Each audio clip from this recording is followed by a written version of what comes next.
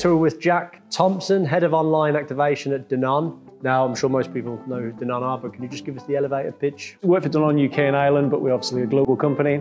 Focus on 4 key categories: baby, dairies, plant-based and waters.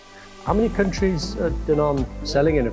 Worldwide, so we have setups across the globe in each continent. What does that look like from an operational point of view in terms of accessing all of those markets and just the kind of ease of transportation and shipping across international borders? So we have our own sort of operational setup in each country. So rather than having to deliver from Spain to the UK, we have everything set up there. But logistically, from a factory point of view, there's a lot of warehouse movements that has to happen. We create our baby milk not only in France, but also in Ireland, so that we have to logistically bring that across. There's that logistical problem rather than the logistical problem of getting it from a warehouse to a retailer, I guess. And what has Danone's strategy been around multi-channel growth? The channel changes every 5 or 6 years. The priorities change in that sort of quadrant that you see where suddenly supermarkets or grocers move from priority spot down into low priority or semi-priority with some investment. It changes on a almost bi-yearly basis on how consumers are reacting, where they're shopping and where they're moving to.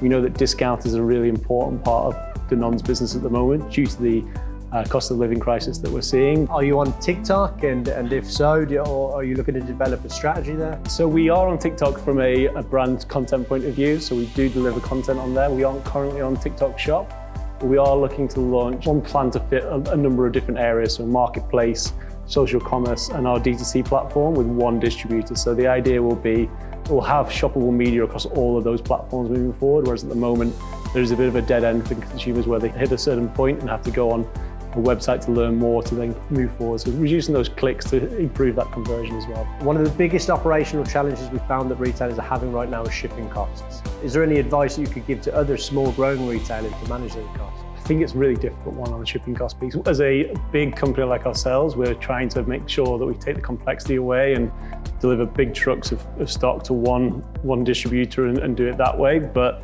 for smaller groups, I know how challenging it is. So just looking at the past 12 months, it's been challenging in terms of market conditions and cost of living crisis and stuff like that.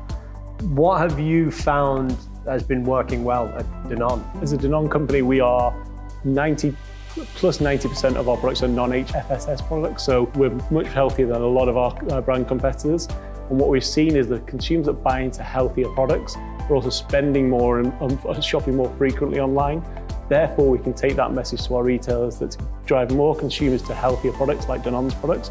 Not only helps us as a community, but it also helps their sort of average spend in store and also the number of consumers that shop there, the more affluent consumer. Any other trends you can speak to there in terms of what you're seeing in the market right now? There's obviously that cost of living piece and consumers sort of looking for an alternative to brands. So we're seeing a lot of private label consumption, which is a challenge for all big brands, as we know, but the hope and the expectation is that we'll win them back over through taste and through quality and drive that brand loyalty through that. So there's a big challenge around driving conversion of lapsed and new to brand consumers and that lifetime value of those consumers as well. So some of the media that we'll run won't be massively profitable or drive an initial ROAS.